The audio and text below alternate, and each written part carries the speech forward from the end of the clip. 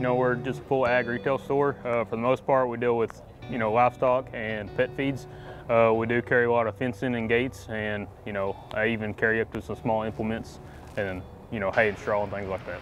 Well, I started raising bottle calves when I was about 10, back whenever there was a few dairies around the state, and I'd done that for a few years, and I slowly moved into cow-calf operation, small cow-calf operation. Whenever I graduated high school, I went to work for a feed store for a few months, and then I left that feed store, went to another feed store, and I worked there all the way through college.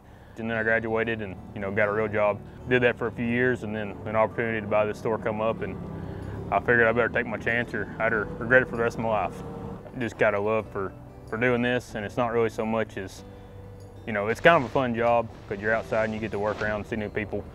But whenever you can help somebody find a new product that more suits their needs, and then them come back, the gratification of them, saying that it helped them out, it's a pretty good feeling. In this kind of business, there's not one big thing that, can make it all year. It's real seasonal things. So in the spring, we do a lot of garden seed and potatoes and things like that. That'll kind of get us through the spring and kind of into the summer. And then fall, deer season will hit and feeding deer. And then, especially after the first good frost and the grass starts dying, then that's when the bulk of the feed starts moving, when feeding cattle and horses and things like that. This week is pretty cold and expecting to get colder. So not only are people stocking up on livestock feed, but everybody that's got some dogs outside or pigs or something like that, they're getting straw to keep them warm, and then hay just to have on backstock. Like most things in agriculture, it is a small world.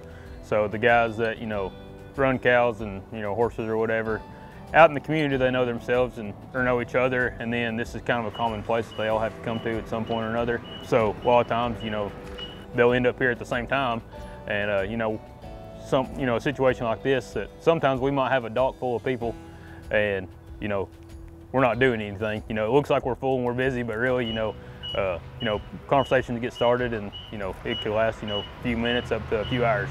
Sometimes some people go drink coffee in the mornings at the at restaurants or coffee shop or whatever, and this is kind of like that, but livestock wise.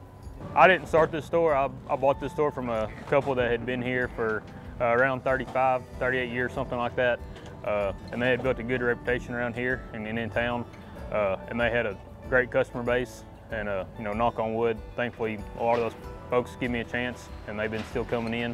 If we don't have something, we can get it. If we can't beat somebody else on price or convenience, I try to beat them on customer service, if nothing else.